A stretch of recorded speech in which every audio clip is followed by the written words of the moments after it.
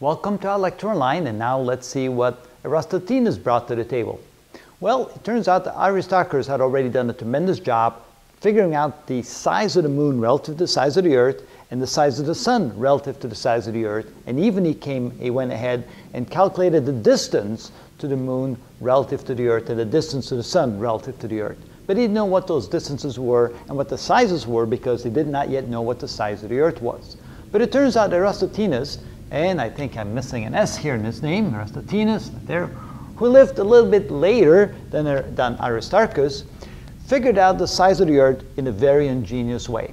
He noticed that when he traveled to Alexandria and when he was there on June the 21st, which is the summer solstice, that's when the sun goes farthest north away from the equator, 23.5 degrees away from the equator.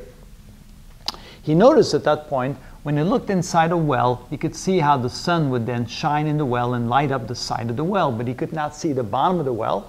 And if you were to take a stick and plant it in the earth, you could see that the shadow that was cast by the stick would be very short, and the angle made from the tip of the stick to where the shadow ends would be a 7-degree angle. At another time, when he had traveled further down along the Nile River to Syene, which is about 500 miles further south from Alexandria, he noticed on the same day of the year, of course a different year at that time because you can't travel that quickly to another city that far away, he would then look in the well and he would see the entire bottom of the well. He could actually see the water lighted up from the sunlight, and he could put a stick in the ground at that point and there would be no shadow cast. The shadow would be extremely small. So therefore he realized that the angle then made between the sunlight and a pole that's vertically standing into the earth would be about 0 degrees.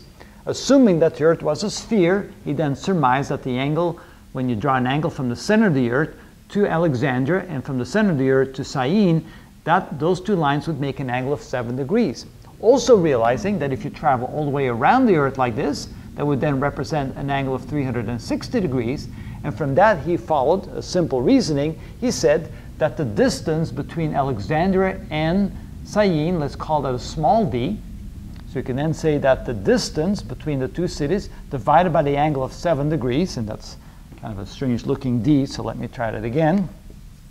There we go. So the distance between Alexandria and Syene divided by 7 degrees should be equal or proportional to the distance all the way around the earth. So let's call the distance all the way around the earth big D,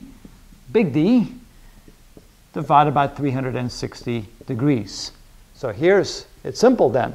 If you then figure out how big small d is, if you can actually figure out the distance between Alexandria and Syene, then you should be able to figure out the distance around the world, or the circumference of the world. So we can say then that the distance around the world is equal to the distance between the two cities times the ratio of 360 degrees divided by 7 degrees. In other words, you get this number, and that number multiplied times d gives you the total circumference of the earth.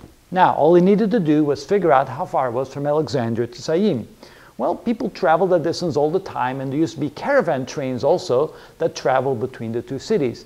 And the amount of distance that a caravan covers in a single day is fairly fixed. Camels walk at a certain gait, and they would take a certain amount of time to travel during the day. And so you can then count the number of days it would take to travel between cities, and from that you can come up with a pretty good estimate as to how far it is.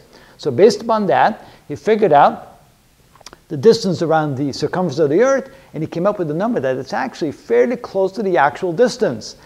Historically, there are different estimates of what the number was that he came up with, but it was close. It was maybe within 5% or less from the actual size of the earth. And so now couple that information and reasoning with what Aristarchus decided or determined. So for example, he knew that the earth versus the moon had a diameter of about 3.5 times the size. So if the diameter of the earth is 3.5 times the diameter of the moon, and from what Erastothenes figured out, we knew the size of the earth. From that, we then figured out the size of the moon.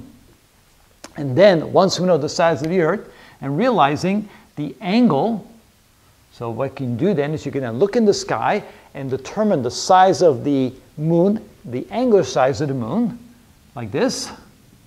We could then say that if we knew this size, and we can see this angle right here, let's call this angle phi, then from that you should be able to figure out the distance to the moon. And with the geometry that they understood at the time, they were actually able to do that. Likewise, realizing that the sun the diameter of the sun was, in their estimation, about 6 times the diameter of the Earth. Again, looking and seeing how big the sun looked in the sky, finding the angular distance just the same. And of course, the angular size of the sun is about the same as the angular size of the moon. From that, they were able then to estimate the size of the sun.